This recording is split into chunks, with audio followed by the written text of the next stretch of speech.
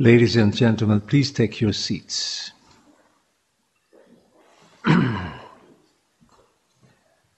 I heartily welcome you all here in this beautiful Senate Hall of the Academy building of the University of Utrecht to attend the promotion ceremony of Dr. Vincent.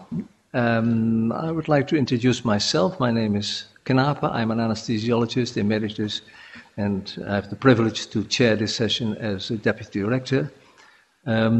Professor Grolman here on my left side is promoter, Professor Kremers here on my right side is promoter, and the other members of the committee, I will introduce them whenever they have the word. I must say, it is still difficult for me to getting used to this situation. What we usually see is a Senate hall full of people, hundreds of people attending such a ceremony. But due to the COVID-19 limitations, we are only allowed to have a few people. On the other hand, Utrecht University is doing its utmost to provide the technical support to make this a real ceremony, this promotion ceremony, a real ceremony. And we will do our utmost because after a number of years hard working, it is a crown on the work of the candidate. Also, this is not going to be an exam. What we'd like to see is whether the candidate is able to conduct a scientific interview with members of this committee who are all experts and also very interested in the work of the candidate. Mr. Candidate, are you ready? Yes, you are. Good. Well, then I hereby open the session. Mr. Doctoral Candidate, the Board of Conferral of Utrecht University has now grants you the opportunity to defend your thesis in public. And I invite the first opponent to speak, and the first opponent is Professor Robe. Professor Robe is Professor of Neurosurgery here in the University of Utrecht, and moreover, he is the chair of the evaluation committee which has approved your thesis. And Professor Robe will speak loud and clear in the microphone. Please go ahead, sir. Thank you, Mr. Director. Mr. Promovendus, congratulations on this work and the tremendous experience you've reached in this type of surgery. Impressive to read as a surgeon. And of course, when there are many results, many patients who've been looked at, there are small questions that arise in reading the results. I was interested by the outcome measures that you decided to use for chapter 2 to 5, actually, with the children. It's very interesting to see that the ABG closure is actually under 10 decibels in many patients with the techniques you've used. But how does it translate into hearing aid independency? How does it translate into cognitive development of those kids? Did you study that? Do you aim to do that? Do you have parallel studies with the neuropsychologists in your team to look at that? Thank you for your question. We don't have a psychologist in the group, but to answer your question, the most important thing is to take care or to take into account the opposite ear. Because if you get a hearing improvement on one side, the speech intelligibility will be also depending on stages of the other ear. So there is another way to check the results post-operatively is to compare hearing threshold post-op to the other ear, which could be, for example, the non-operated ear, and then you make a comparison between the operated and the opposite ear, and it must be not that much difference between both sides. That would be of major importance. And also, if we talk about children, well, I think the most important thing is the real life after surgery, the improvement at school, for example, and these kind of things, and in the family also. But it's not with a psychologist, clearly, but it's a clinical follow-up of my patient. I have the chance to be able to follow most of my patient, in fact. And I understand that, and that's why I'm asking, actually, I would love to see those results, actually, in the publications. Besides the ABG yes. Closure and the that would be interesting, bone conduction. Yeah. Very small question about the statistical methods that you've been using. These are most of the time univariate analysis, which I understand. But if you take chapter 2, 3, 4, 5, actually you switch constantly for the same type of analysis and almost the same sample size between t-tests paired t-test, and Wilkinson rank test.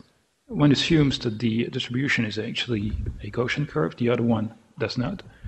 But these are basically the same populations. So isn't that a little bit of cherry picking, the test?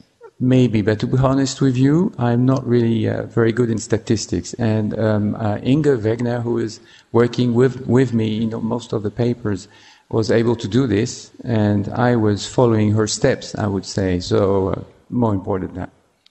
It may be useful to look into that in the future as well, but that's a little very little point. I looked at chapter 8 as well, which is very interesting with the PORP versus TORP, and this is a comparison between two techniques, but also two periods of time with an overlap between those two. Now, part of it is probably due to the improved results that you see with the TORP, and of course I understand that the age of the patients is older in the more recent series. The baseline deficit is also worse in the newer series, so that really pleads for an improvement with the technique. But how can you make sure that it's not most of it or part of it just due to the learning curve as a surgeon? We all know that we get better, at least for a time, in the techniques. Well, if it was related to the learning curve, then when I come back sometimes to the use of a PORP, I would get even better result with PORP than the one I had in the past, and that's still not the case. I still have better results with TORPs. And then, if I may interrupt you, that's precisely one part of my question. There is an overlap, and that means that the indication is also somewhat biased, actually, because you still use PORP and TORP nowadays. And on which criteria do you actually decide for one or the other? That's an important point, and it could be a bias. That's true, because I moved to PORP. My results are clearly, clinically and statistically, significantly better with TORPs, and that was published before me. But that was I moved to the TORP, but also because I introduced new techniques, which I call Mileage relocation, the synelastic bending, and this made a big difference. But I still use sometimes PORPs because if we have specifically a very narrow gap between the facial nerve and the stapes, there is no way that we can use a TORP. So in that case, I use a PORP. The second point is when I have it's a detail, but it's important, when I have a very small gap or distance between the malleus handle and the stapes foot plate, I know by experience that if it's less than 5 millimeter, then I have to use a PORP. The TORP will not work. I understand. For the sake of time, I'm just, and it probably does not influence that much or the results at the end of the day, if that's based on that, but it could.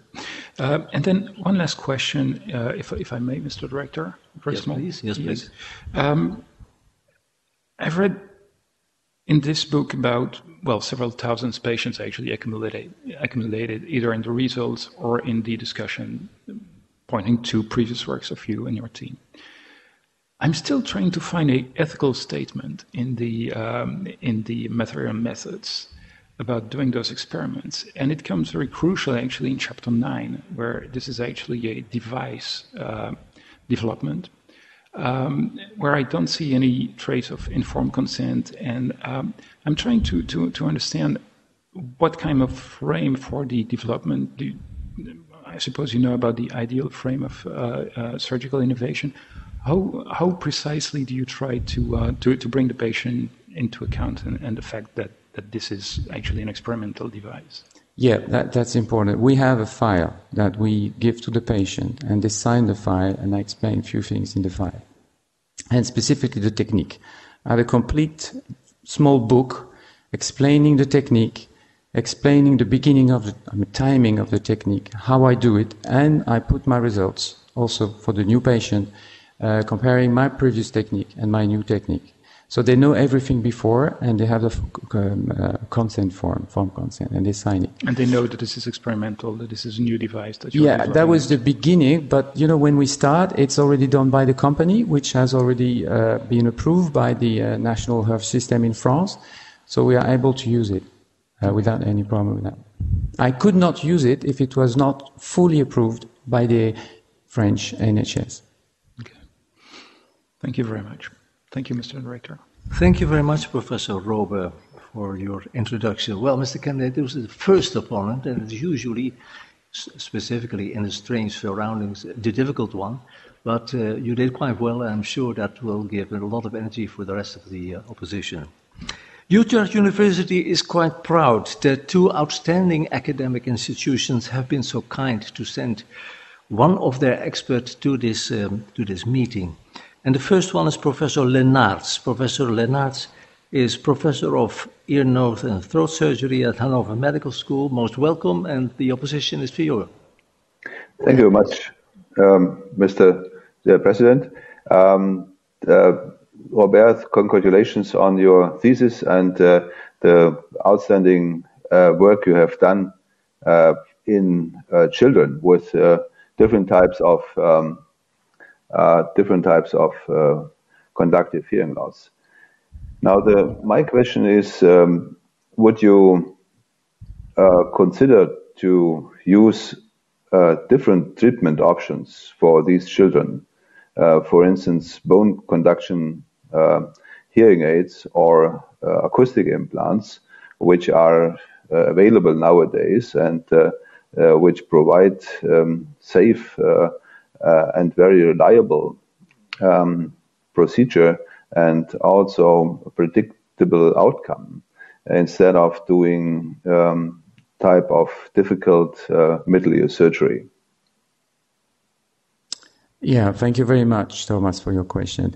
Well, I think it's clearly a case-by-case discussion when each time we are in front of a young patient with the family, usually.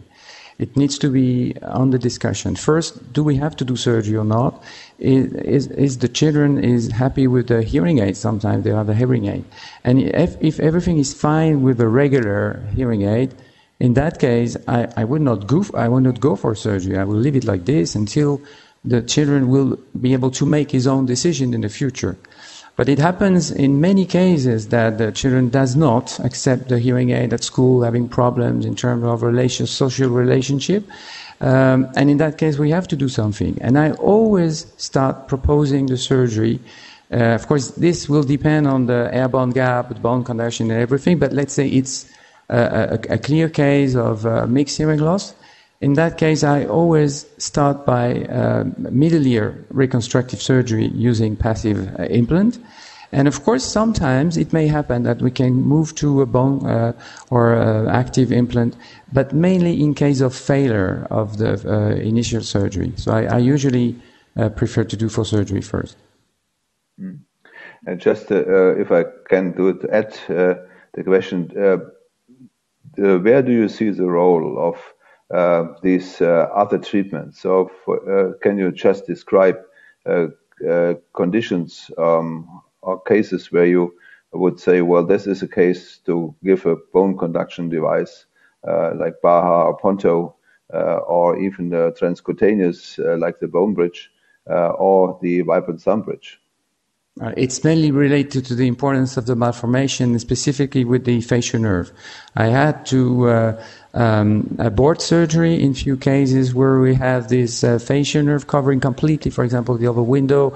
There's no possibility to approach the full plate. So in those cases, it's clear that we move to other possibility, including bone hearing aid. Yes, sure. Specifically in these cases. Okay, thank you. Thank you very much, Professor Lennarts. A second outstanding university who has sent one of his experts is the Catholic University of Louvain. And we welcome Professor Officiers. He's Professor of Ear, Nose and Throat Surgery and also head of the Department of Audiology. Please go ahead, Professor Officiers. Thank you very much, Mr. President. Well, it's a pleasure to see you there, Mr. Candidate. And I congratulate you, as my predecessors did, with your outstanding work. It's the work of a very experienced craftsman and the work of a lifetime. And reading through your book, I could remember an adage by Goethe, in der Beschränkung zeigt sich der Meister. In the limitation shows the real craftsman himself. And you work in specific field, and you're a real master craftsman. Now my questions. First question, what is for you the role of preoperative imaging as a workup tool in all these categories that you describe in your work? As you know, Irvin, in France now, imaging is becoming mandatory for some years. So, in fact, we have to do it. But if you ask personal view, whatever what has been decided by law,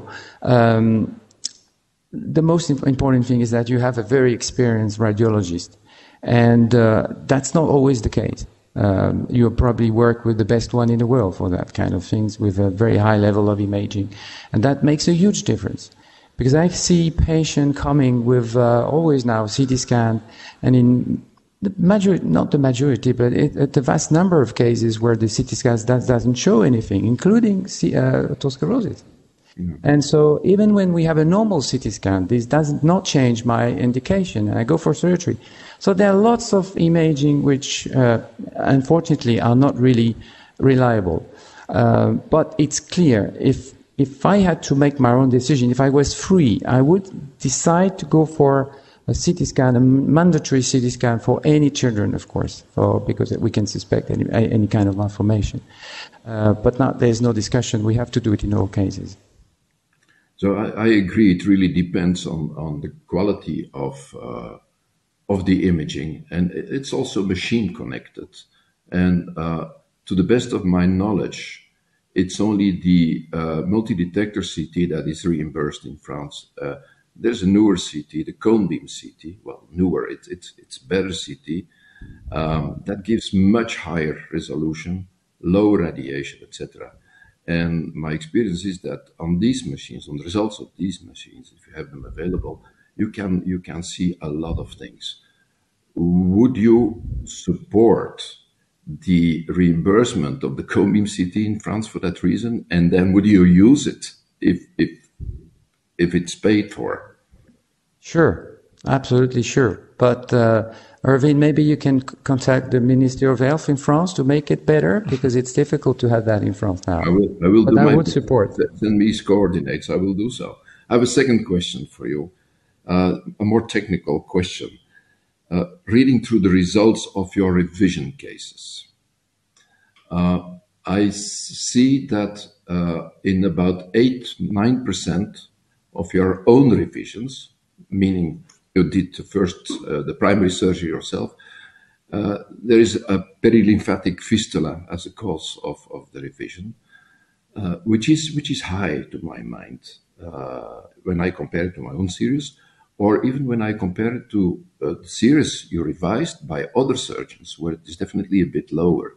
How can you explain this? What is your opinion about that?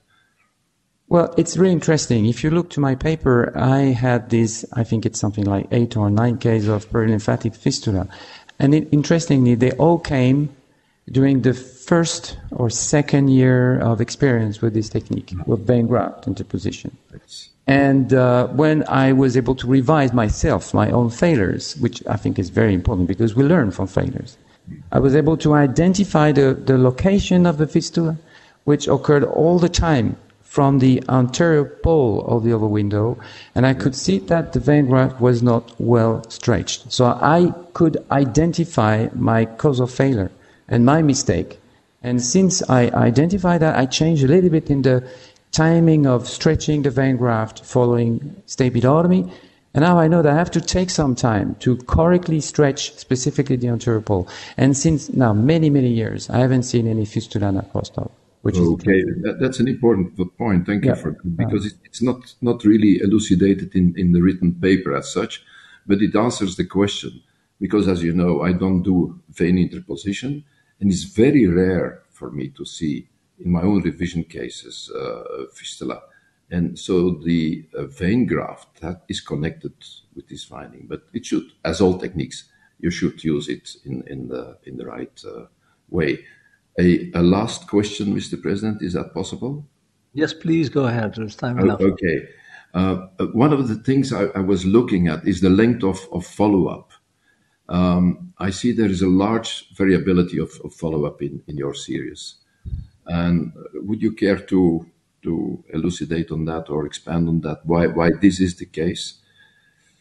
Yes, it's because the COS clinic, as you know, is well known worldwide. And I have patients coming from everywhere in the world, including Australia, North and South America, etc. So for some of them, of course, it's not so easy to follow them. And even in France, they all come from every part of France, and sometimes it's quite difficult to get them back after 1 year. So that's the major reason. I always ask them to come after 3 months. That's important for me to see them post-operative at least 3 months later. And then, of course, if they can come every year, that's really the best. And I try to do that, but it's not so easy to get that. But that's the main reason why I think. Well, it's the one advantage to live in a small country like Belgium that we have our patients at arm's reach. But this explains the reason, and I suppose you would wish it to be otherwise, but it's a fact of life that you can't reach all these patients for a lifetime. Thank you very, very much. Thank you. Thank you very much, Professor Overseers, for your participation on this interview.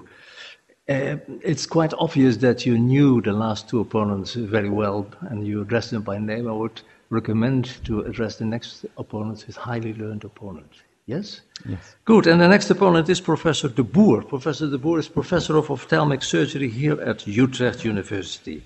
Professor de Boer, the floor is yours. Thank you, Mr. Chairman.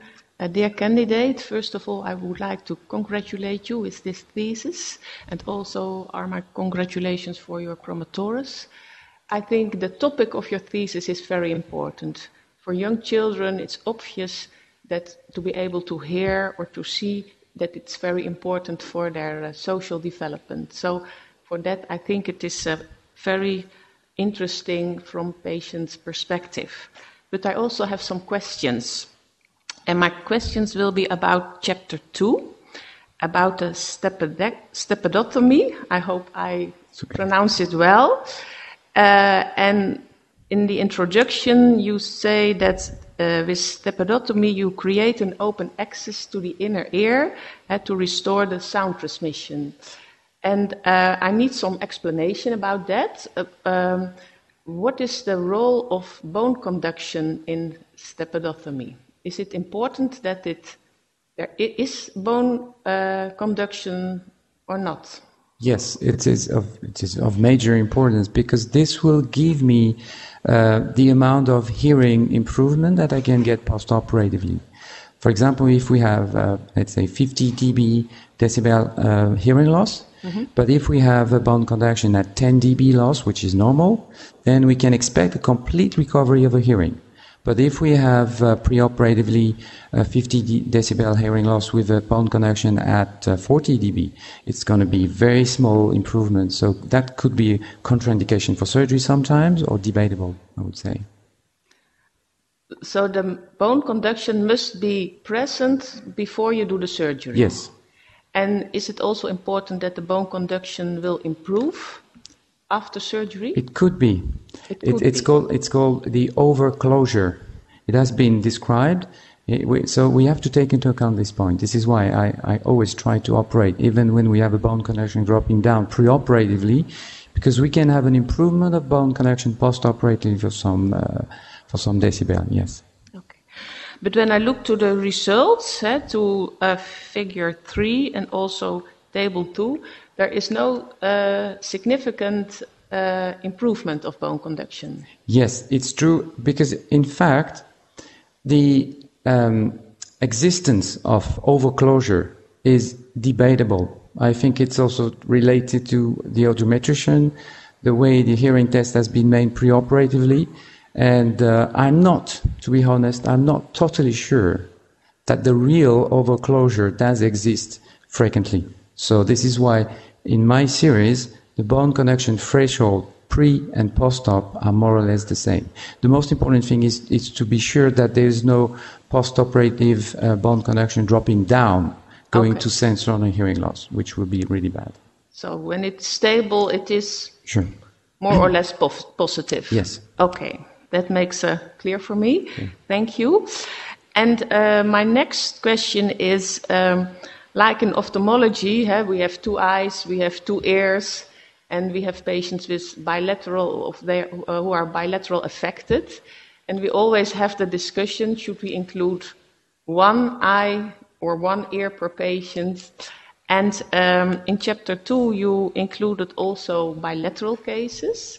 Do you think that that might have affected your results? That it might be a bias in the results? No, I don't think so, because I present my results case by case, I would say ear by ear.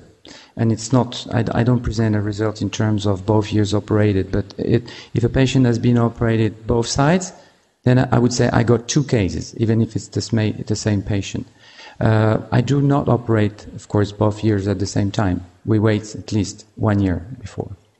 Yes, but a patient might have special characteristics for wound healing, or could that? Not that kind of things, but of course, again, we can come back to bone conduction. If we have on the first year the bone conduction dropping down, what we call sensory hearing loss, then in that case, I would probably not go for surgery on the opposite ear. That's important to take into account the first year first. Okay. And did you consider, I'm also not a statistician, but when I go to a statistician with my both eyes in one study, he says you must use a general estimation equation to correct for including both eyes. Did you consider a GEE analysis in your results? It might be interesting, but again, as I said, my position in statistics is not that good, so I'm always using the use of help of Inge Wegner, Dr. Inge Wegner for that. So that might be interesting, but we didn't do it. Okay, thank you. I have no further questions. Do you have some spare questions? If please, go ahead. Okay, I have some spare questions. Is it possible for every ear surgeon to do a stepedotomy, or are there special skills needed? I think it's a question for any type of surgery. I would say that some people, as you know, ophthalmology is the same. ENT is a surgical field, a surgical specialty, but also a medical specialty. And we all know that some of us start the otology or ENT, and they are not prepared to do this. We can see that. So it's something that can make a decision on that, to become a surgeon or not. And STAPI surgery is a specific field in the field of otology, and again, probably not all the surgeons could do it. But I must say that with a good learning curve, with some time of training, if you get the right way of doing it, I would say it's open to any good surgeon. It's possible, of course. It's not magic, I would say. No, I totally agree with you. We have the same in the eye. It's a small organ, but you cannot. The cornea surgeon is completely different from the retina surgeon, and you would not like to have your retina operated by a cornea surgeon. So I think that with special training, it is possible. When you look to your results about the stepedotomy and you compare them with the literature, are the results comparable, or are there differences? Well, if I compare that in my paper to the previous big series, I had the chance to have statistically significantly slightly better results than the previously published paper. So yes, I would say I got better results, but of course this is related to the fact that my series was made by only one surgeon, myself. Mm-hmm. It was not a mix of different surgeons like we can see sometimes. So make me some bias or difference with that. Okay. Yeah, okay. Then thank you for your answers. Thank you very much, Professor de Boer. The next opponent will be Professor Blijs, here of Utrecht University. Professor Blijs is Professor of Clinical Anatomy, and he is continuing the discussion, please. Thank you very much, Mr. Rector. Dear candidates, like the previous opponents, I would like to start with complimenting and congratulating you on your thesis. And my congratulations go out to your promoters as well. It is a very interesting and wonderful piece of work, which I've read with great pleasure. And you won't be surprised that I've read it from an anatomical point of view, because your thesis contains many interesting anatomical but also embryological topics. And I would like to start with the latter aspects, an embryological topic, and then I would like to go with you to your introductory chapter, because on page 10 you make a statement. You say, well, a congenital partial bony plate still present in the tympanic membrane might be considered as the embryological demarcation between major and minor anomalies. And I don't understand this exactly, because it reads a bit as if under normal circumstances a bony plate develops in the tympanic membrane, or let's say the mesoderm, which forms part of the tympanic membrane, as a kind of predecessor. So could you explain this statement further? Not really. We try to use a kind of adjectives maybe to differentiate really difficult congenital malformation compared to a more easy one. I would say that when we have this bony plate underlying the tympanic membrane, this is making a kind of second type of tympanic membrane underneath, which is really very strong.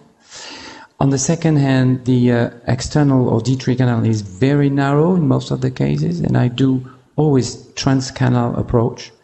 And I have to elevate the tympanic membrane, I have to dissect the tympanic membrane to preserve it, and then trying to drill out this bony plate to give enough room for the ossicles and to leave the ossicle free. So it's more a kind of, it's not exactly what we call major anomalies and minor anomalies. I fully agree. Major anomalies would be with anomalies of the external ear and things like that. I fully agree with this. That was kind of differentiation between really difficult one, like this I said.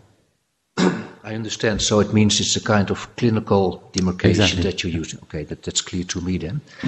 Then chapter 4 really attracted my interest, especially because you're discussing anomalies of the facial nerve and also aberrant courses of the facial nerve, which are related to anomalies of the windows.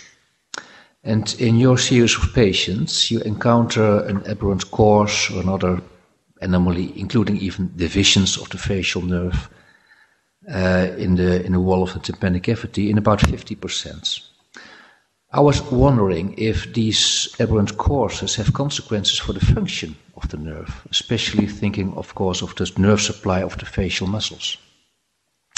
Fortunately, I never had any facial palsy post-operative in all these cases, and also including for stapes surgery. So it's really depending on the way we use the surgical technique for that and the tools that we are using. I'm using a laser. I think it makes a huge difference. I'm using a laser with a handheld probe, which means it's not a micro-manipulator where you shoot it from the microscope. But with the handheld probe, you can touch the target and you can really be very precise, and we can avoid the facial nerve. So I never had any facial problems post-op. I see. And may I infer from this answer that also preoperatively there are no problems with the facial nerve function? So there is an aberrant course which you perhaps might see in advance by imaging or just encounter during surgery, but without any preoperative malfunctioning. No, not really. But we use the facial monitoring in this case when we do surgery, of course. And how about side branches? Because there is some problem with the normal topographical relationships. We have the greater petrosal nerve, the chorda tympani. Do they show any malfunctioning considering production of tears, saliva, taste? Chorda tympani is a problem. Even when we preserve it, there's no rule with this. Even when we perfectly preserve the chorda tympani without even touching it, we may have sometimes post-operative taste disturbance. That's the main point. And sometimes, because of anatomical condition, can be overstretched or cut, and the patients sometimes do not complain. So it's very strange. But yes, we have, and I must say we have a certain amount of taste disturbance post-operatively, which in the vast majority of cases will disappear with time. But that's the only thing I have, taste disturbance. Okay, thank you. Then, very interestingly, you make a statement about possible cause of this anomaly, and you say, well, it is somehow widely seen that it's due to a displacement of the facial nerve during development in the second pharyngeal arch, because, well, of course, we know the facial nerve is the nerve of the second arch. And because of displacement, we'll have, let's say, a sequence of events which leads to this, let's say, syndrome. Is there anything known by you, or perhaps in literature, by the cause of this displacement? Or is it just chance, or how should we see this? I don't think so. I didn't see it. No. So just something that happens. And well, there are of course more structures which are derived from the second arch, also bony structures, like the styloid process, like the greater part of the hyoid bone. Have you seen anomalies of these structures in these patients? I don't remember having seen that.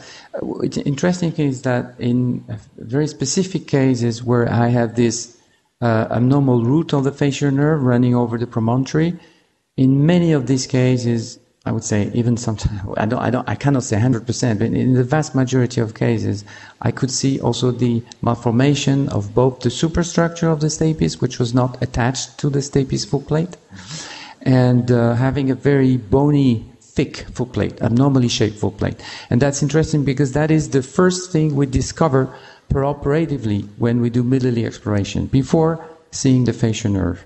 So each time I can see that the stapes superstructure is not connected to the foot plate, then we have to be very careful with the possible abnormal root of the facial nerve. But that's the point. Yeah, so but not so much styloid process or hyoid bone. No. Well, because these structures, many interesting muscles are attached to these structures which are involved in swallowing, in mastication, but probably you don't see problems with these functions in the patients. No. Okay, that's clear then. Can I go on, yes, Mr. Rector? Yep. I have also a question about Chapter 9. It's about the MRP, the malleus replacing prosthesis. In the results on page 173, you write that the transmission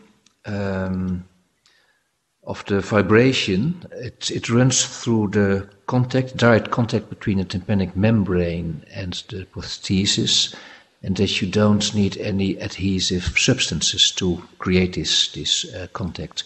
Have you tried these substances in the past? Or?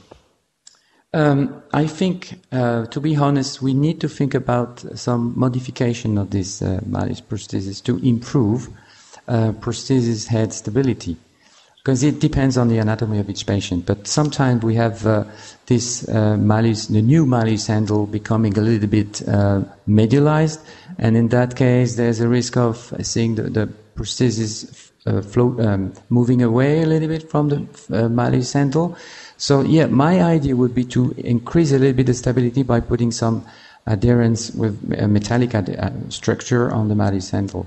But not a structure. We could use some connective tissue or vein graft to try to stabilizing it, but I don't think it's going to work. I think it's really depending on the modification of the shape of the prosthesis itself. I see. And I wasn't sure about the function of this piece of cartilage, of tragus, that you're kind of interposing between tympanic membrane and the handle. So how does this work? And does this piece of cartilage have to be fixated?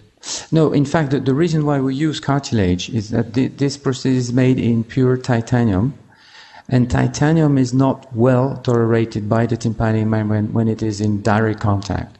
So it's mandatory to do cartilage interposition, and I trim it very thin not to decrease the mobility of the tympanic membrane, but that's the only reason why we have to do it.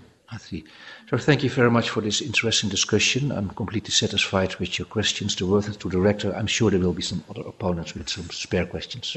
Thank you very much, Professor Blaise. Well, question from my side. Suppose, based on your results, the European Union gives you a grant of €1 million. What research project would you initiate with that? That's really interesting. I was not prepared for this question, so I don't know exactly. There are so many possibilities. Well, I don't know. I have to think about it really, because it's an important decision to take. if you don't decide, you don't get the money. Yes. So maybe moving to the... we still have to improve the passive implant, but also the connection with the active implants will be also to be debatable and to be a good project. Yeah. Okay, thank you. I would like to give the word to Professor Grohmann for some questions. Thank you. Thank you very much for the opportunity to ask a question. Dear candidate, yes, I have also a question for you, and I would very much like to hear your opinion about this. And I see quite a bit of similarities with ophthalmology, evidently, and I'm sure also with neurosurgery.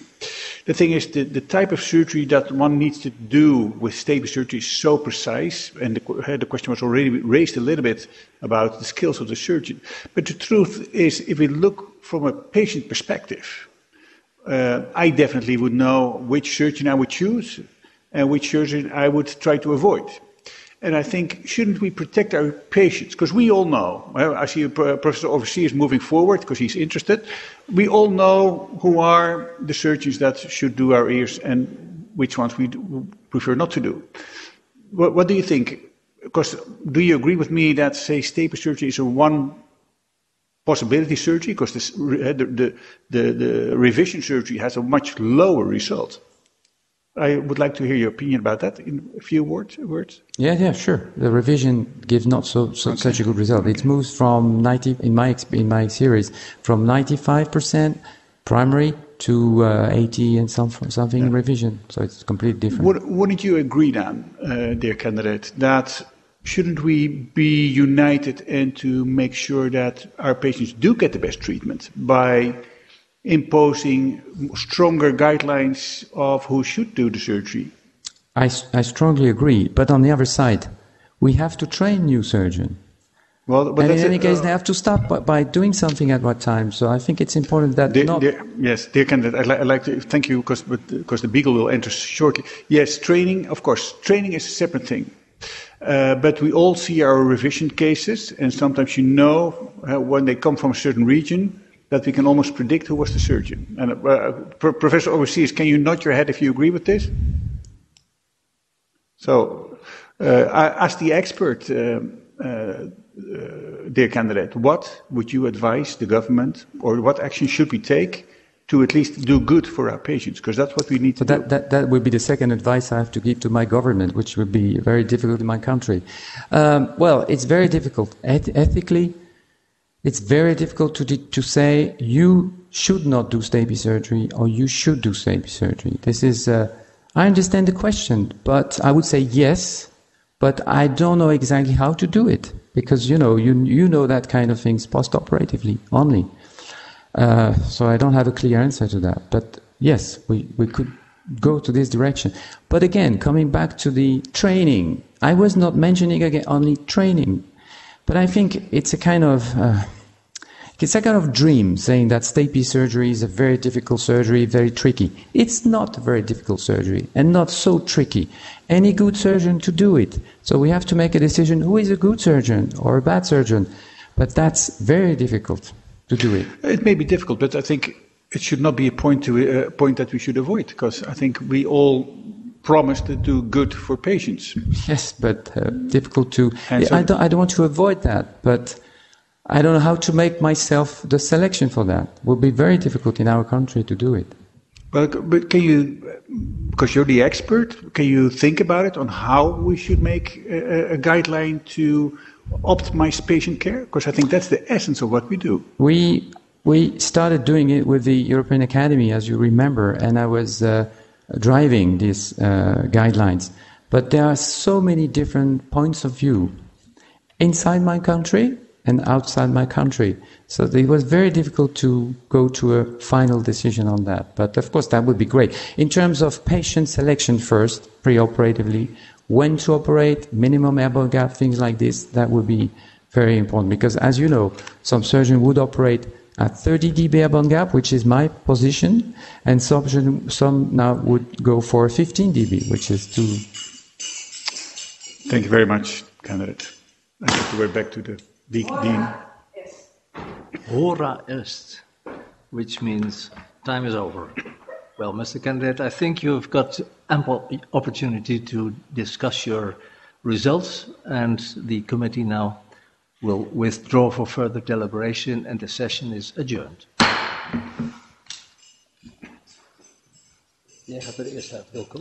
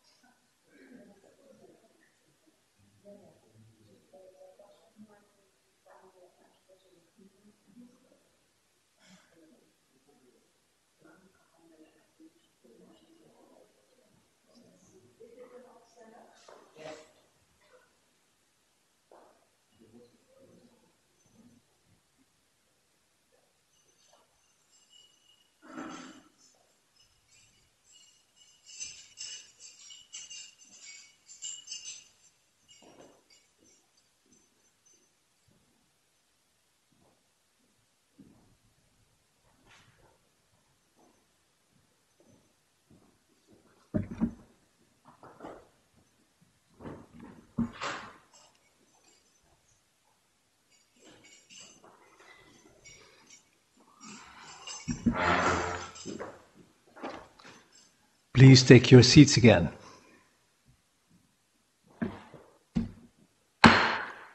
I hereby reopen the session. Mr. Doctoral Candidate, this committee installed by the Board of Conferral of Doctoral Degrees of Utrecht University has considered your dissertation and has heard your defense. The committee has decided to confer on you the title of Doctor. I now kindly ask the supervisor, Professor Grolman, to invest you with the honors in the traditional fashion. Gaat u staan?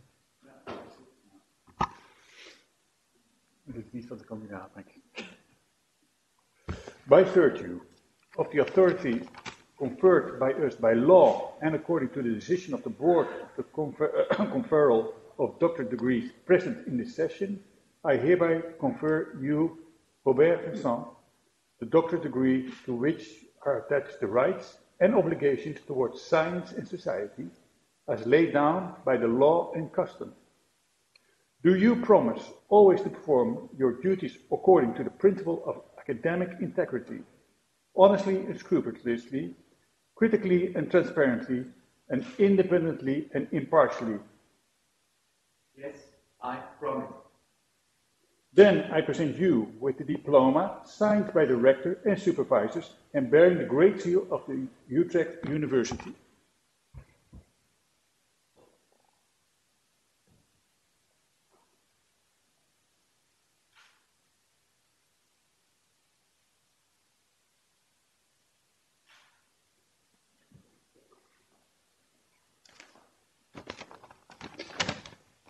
Dear Dr. Vincent, dear Robert, today you have acquired the highest university grade. It takes a lot of work to arrive at the level of PhD, but you've done it. I congratulate you on this big achievement, and of course your family, and of course the second promoted, Professor Kremers. Your PhD journey here at the University of Utrecht started some 9 years ago, if I remember well, something like that. We already did research together and numerous topics on numerous topics when I proposed to you to start working on your PhD title. You did not have to think long and quickly agreed to do the project. A couple of times in the years that followed, you indicated that you had doubts whether you should continue this extensive task and accused me of having tricked you into this. The latter is true. These are strange times we live in now. Even this week, due to COVID-19, we almost had to abandon the ceremony. But here we are, and you've done it. Unfortunately, without some of our friends that are currently unable to come because of the lockdown. Then again, who knows what the world will look like next week, in matter of fact. At this point, I need to thank Professor Kremers, your second promoter, since he gave you the last push to finish the project and to finalize your book. Within the field of middle ear surgery, you have contributed a lot to the sense of surgical treatment and of this type of middle ear disease. You have proven the validity of your techniques with the pristine, precise administration of your patient records in your database and made publications possible. It is perhaps difficult to understand for people outside of our specialization, but I'm convinced to say that these data that you presented are unmatched by any other database in the world. They're truly unique because of your monarch-like drive to administrate everything. We've known each other for at least 20 years now, and our friendship has grown as well. We shared many scientific meetings over the years, and we pioneered with telemedicine surgery way back in 2005. And I have to admit, the original idea to unify the academic world in otology was yours. I can say that we have succeeded with our original idea. As an example, I need to mention our last meeting that we had. We had 3,200 ENT doctors connected to our broadcast from 96 different countries. It's important to realize that all these doctors are, in theory, able to ask live questions to the surgeons and to the moderators of these sessions. We had 24 surgeons operating worldwide, contributing to our broadcast. Then the good and the bad. Over this period of 20 years, we both had our ups and downs. That's true. And I'm not going to elaborate too much on the downs we've experienced, but we have had our share.